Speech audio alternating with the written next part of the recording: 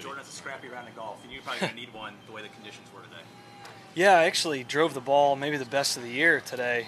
Gave myself a lot of chances with some wedges, and there's a lot of back pins, and just got a little tentative for a few holes, and then I decided to attack 1 on 10 and flew the green, so it was just kind of like couldn't quite get my distance control down on some scoring clubs. But when the wind here is gusty like that and the green depths are so small, it gets really, really tricky. It doesn't take much, and keep driving the ball like that, I feel like I can fine-tune some of those scoring clubs and maybe get a few more looks. Speaking of adapting to this golf course, you knew they were going to try and soften these greens a little bit. Yeah. The forecast of the wind, was it adjusting to the speed today on the greens? Was that an issue at all? Just trying to kind of figure out what they were going to do? It was the entire issue on the difference for me from yesterday to today. I mean, I had, if I hit 18 putts, 14 of them weren't tap-ins, and 11 of the 14 were short. So I just left. If they were missed low, it was because of speed, and a couple were on line short. So that was a little frustrating because they still looked, they almost started to dry out, but then they weren't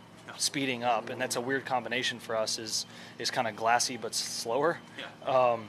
And I didn't make the adjustment today. So we're going to get some rain, it looks like tomorrow.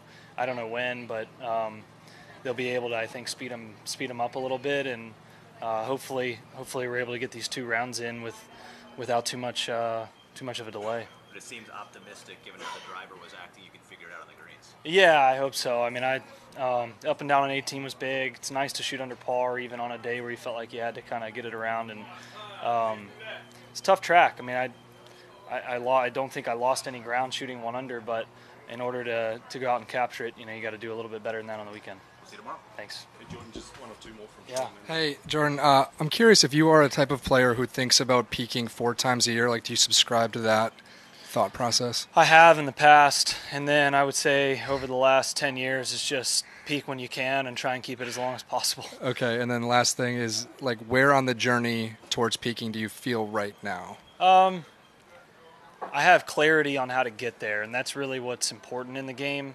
I know what I need to do to get to the best, to get to my ceiling, best that I can be.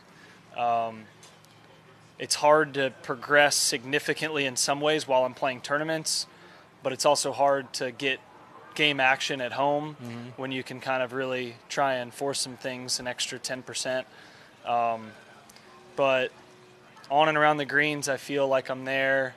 I have rounds like today off the tee where I'm there, but then like the approach game and the wedge game, which has been pretty solid, wasn't quite. So it's like to get it all really consistent. I just feel like at this point, I'm not focusing on one thing. It's like, hey, what's off? Let's spend a little extra time doing that. And so I think the clarity is what's important in trying to figure out how to get to where you're peaking. And then once you're there, it's about picking a plan that maintains each facet of the game while also saving energy. It's it's tricky. Yeah, thank you.